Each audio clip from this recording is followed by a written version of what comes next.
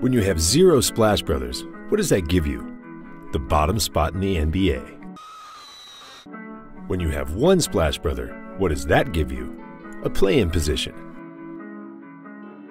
When you have 2 Splash Brothers, what does that give you? A lot of threes, a lot of highlights, and just a little piece of golden hardware called the Larry O'Brien Championship Trophy. The 2021-2022 Golden State Warriors training camp starts in about a month and a half, and today we're going to go over the whole entire Warriors roster and break it down in order to show you just how loaded and deadly Dub Nation is going to be this upcoming season. I'll start first with the point guards and make my way up to the centers. Point guard number 1, Stephen Curry. Seth on step. Curry for 3. It's good! 8 3-pointer. This is the man that really needs no introductions. I mean, 2-time MVP, 3-time champion, best shooter in the history of the NBA. Last season, Steph averaged 32 points while shooting 48% from the field, 42% from 3, and 92% from the free throw line. He'll be the starting point guard without question. Point guard number 2, Jordan Poole. Stan Van Gundy back in the Northern California. Jordan Poole is listed as a shooting guard, but let's not kid ourselves. The man has the ability to break down his defenders and make plays for his team. Last season, JP averaged 12 points while shooting 43% from the field, 35% from 3, and 88% at the free throw line. Not bad for a second-year backup guard. Jordan Poole will be the primary ball handler when Steph is on the bench, and I predict he'll be at the very least a finalist for the 6th Man of the Year award. Point guard number 3, Ja'Cory McLaughlin. Spanking early in this first half if you have all your ammo. McLaughlin from 15, yes. Some of y'all might not know this dude yet, but NBA insider Adrian Wojnarowski recently reported that Ja'Cory has recently reached a deal with the Warriors. He's a 23-year-old 6'5" point guard coming out of UC Santa Barbara, and I gotta admit, the kid can really play ball. Last season in college, Ja'Cory averaged 16 points and 5.2 assists on shooting splits of 49% from the field, 41% from 3, and 83% at the free throw line. He's playing in the NBA Summer League, and in his first game, he shot 3 from 6 from beyond the arc. Not a bad start. I'm looking forward to watching Ja'Cory play some more games in a Warriors uniform. Next off, let's move on to the shooting guards. Shooting guard number 1, Klay Thompson. Just dribbles into a 3 and buries it up. Just like his fellow Splash brother Steph Curry, Klay Thompson, the Beast of the Bay, has no need for introductions. Before his injury, Klay Thompson was one of the best two-way players in the league. He's capable of taking over games himself, as evident from his 37-point quarter. And he's capable of defending at a real high level, as evident from his NBA All-Defensive Second Team selection. In his last season, Klay averaged 21.5 points per game while shooting 47% from the field, 40% from 3, and 82% at the free throw line. Speaking of his injury, fellow Warrior Kevon Looney recently said, "He's doing good. His rehab is going to be a long process, but he's looking really good now. He's getting stronger, he's really attacking, he's really locked in. It's probably the most focus I've probably seen Klay in a long time, so I'm really excited to get him back." Me too, Kevon, me too. Anyway, moving on. Shooting guard number 2, Justinian Jessup. Absolutely, and you know, having seen him now play so much different, nice 3 there. The Warriors drafted Jessup in 2020, late in the 2nd round. However, Jessup decided to play in Australia last season, where he averaged 13 points per game on shooting splits of 42% from the field, 34% from 3, and 75% at the free throw line. Jessup stands 6'7" and is hoping he can be the Duncan Robinson for the Golden State Warriors. Shooting guard number 3, Moses Moody. Young backcourt guards. Moody for 3, it's good. Moses Moody was the 14th overall pick in the 2021 NBA Draft and is considered a steal for the Warriors. Moody stands 6'6" and just finished his lone college season at Arkansas, where he averaged about 17 points on shooting splits of 43% from the field, 36% from 3, and 81% at the free throw line. He's 19 years old, and if he can defend at a real high level and knock down his jump shots, he'll be everything the Warriors want and more. That's it for the 2 position. Now let's move on to the small forwards. Small forward number 1, Andrew Wiggins. It's so funny with that pretty jumper as they find Wiggins. How about a pretty lob? Yeah, they're top blocking him too. That was Booker. You can call him Mr. Consistent, or you could call him Maple Jordan. To be honest, as long as he stays aggressive on the basketball court, either nickname is fine by me.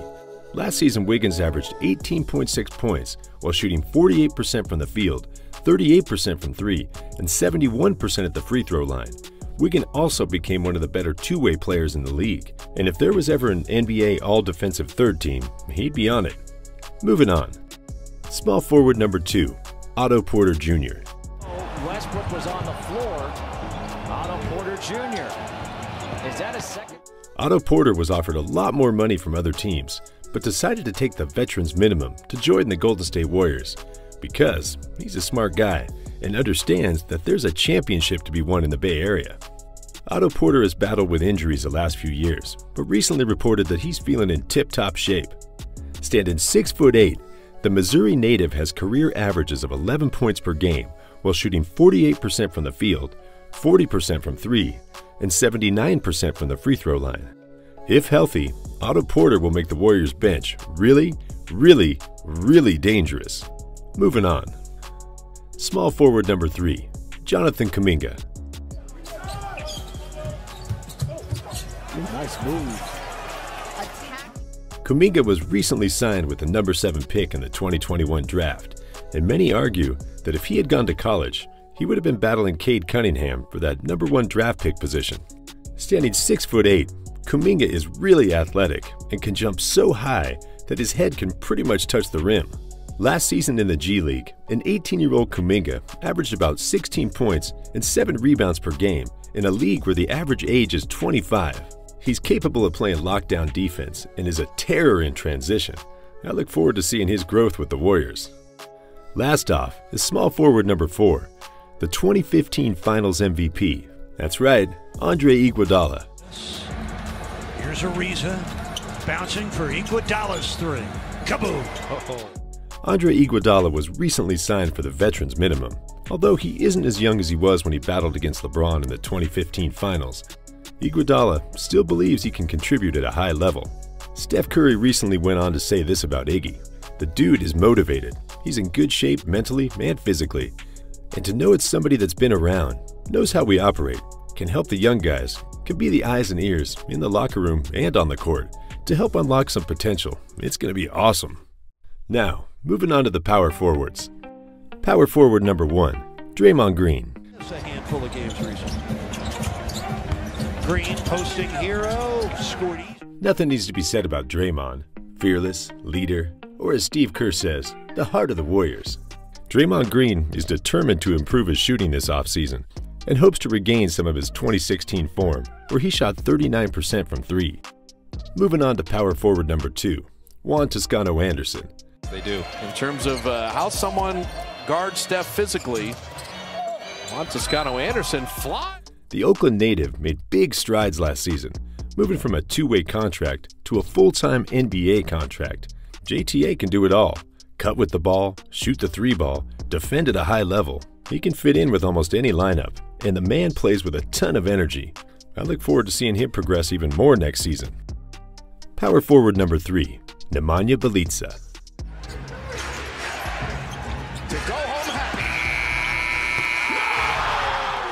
Nemanja was recently acquired on a veterans minimum contract and is a big who can shoot the ball. Standing at 6'10", Nemanja once shot the 3-ball at 41.9% on over 100 attempts in a season. He can space the floor and provide some interior size for the Warriors in 2022. Now, let's move on to the centers. Center number 1, James Wiseman. Jake Layman sent away by Wiseman. And then Wiseman running the floor. Wiseman. Just like everyone else, I'm looking forward to how James Wiseman improves in his second season. Most centers, including superstars like Anthony Davis, don't actually perform too well in their first year, but they usually make a big leap in year 2. With an NBA season of experience under Wiseman's belt, the question is now, can he play to his potential? And if he does, the NBA better watch out. Center number 2, Kevon Looney. Lofty Iverson cut.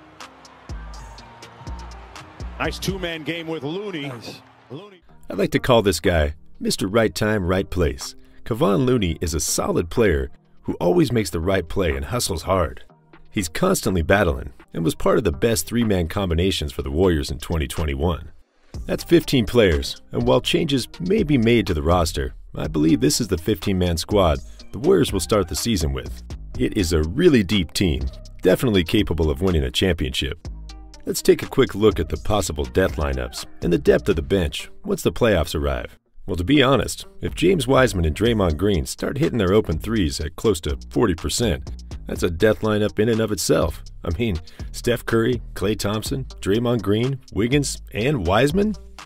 If Wiseman just focuses on the DeAndre Ayton stuff this season, that is still a really good lineup, but you can swap him out for a healthy Nemanja, Otto Porter Jr., or JTA, all who have a bit of size and length and can shoot the three ball at about 40%. Anyway, when the starters go on to take their rest, coming off the bench you have Jordan Poole, who will probably make a leap from year 2. You have JTA, who will do a little bit of everything, Otto Porter Jr., who is good enough to be a starter, and Nemanja Bjelica. Don't forget about Andre Iguodala either, who can also come in from time to time and play some good defense. I haven't even gotten to the young guns like Kuminga, Moody, Jacquari, or Jessup, who could be huge X factors, depending on their development. The Warriors are going to have one of the best starting fives in the league, and their bench is stacked with shooters, and they have a lot of young talents that are brimming with potential. Offense and defense, the Warriors are going to be at least 10 to 12 deep, which means Steph, Klay, and Draymond can take rest from time to time in order to gear up for the playoffs. Everyone else these days is just talking about the Brooklyn Nets and the Los Angeles Lakers, but they best be careful. There is a storm brewing in the Bay. Oh, by the way, speaking of a storm, Jonathan Kuminga is gonna be dangerous, and the NBA should have never let the Warriors draft him. I am serious. Don't believe me? Watch this video then, where I go over exactly how dangerous this number 7 pick is, and how lopsided it's gonna be when he reaches a bit of his potential. It's crazy, guys, and the Warriors as a whole could quite possibly be even better than when KD was on the squad. Anyways, click on the video, guys, watch it, and I'll see you on the other side.